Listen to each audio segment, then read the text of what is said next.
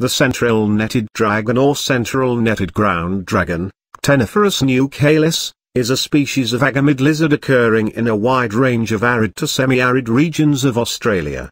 It is widespread across the continent, commonly found in open, sandy, desert habitats. It is a popular pet and can often be found in zoos. The central netted dragon is a medium-sized terrestrial lizard with a pale reddish-brown to bright orange-brown body. It gets its name from the dark chocolate-brown, reticulated, net-like pattern which overlays its head and body. This pattern acts as camouflage, helping the lizard to blend in with its habitat to avoid predators. Its limbs are short and strong, with long toes and strong claws, which allow it to run at great speeds and dig burrows. The head is short and blunt in comparison to other iguanids and agamids, thought to be related to its herbivorous and burrowing behavior. The ears are exposed, and a row of enlarged scales curves under each eye. Small spines surround the head.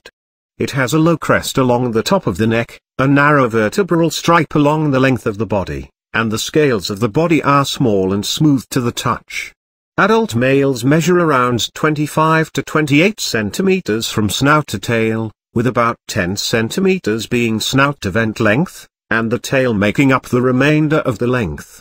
They are sexually dimorphic, with males being slightly larger overall and having a larger head in relation to their bodies compared to females.